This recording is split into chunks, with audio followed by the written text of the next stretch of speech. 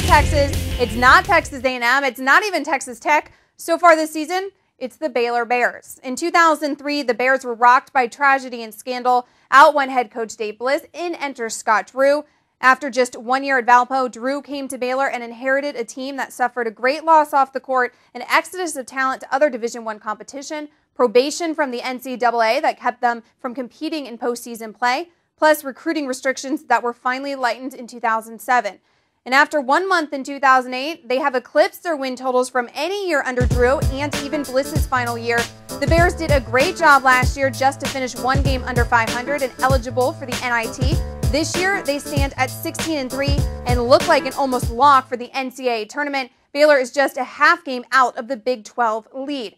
But another win to keep pace will be a tall order for Baylor. Texas owned this series, especially recently, 20 in a row for the Longhorns, as Baylor hasn't beaten Texas since 1998. The same year Scott's brother Bryce hit that game-winning shot against Mississippi for Valpo. Now both teams are coming off disappointing losses. Baylor fell to Oklahoma and Texas was blown out by A&M Wednesday night.